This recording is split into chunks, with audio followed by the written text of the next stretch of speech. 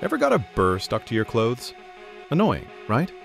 One person turned that tiny irritation into a billion-dollar idea. In 1941, Swiss engineer Georges de Mestral went hunting with his dog in the Alps.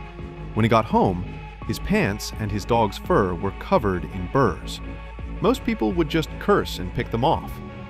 George? He grabbed a microscope. What he saw blew his mind. The burrs had tiny hooks that latched perfectly into the loops of fabric. Nature had invented a perfect fastener, and he thought, what if I could copy that? Everyone laughed at him.